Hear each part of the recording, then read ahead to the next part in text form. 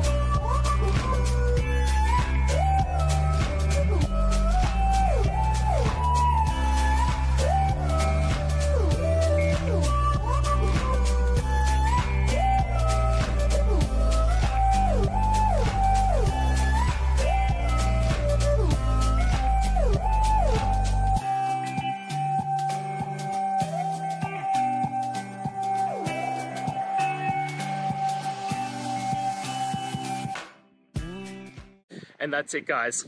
I hope we've gone through the question and found that solution you're looking for. And look, if we did, please hit subscribe. I'd really appreciate it. And until the next time you need technical help, I hope you have a good one. Cheers.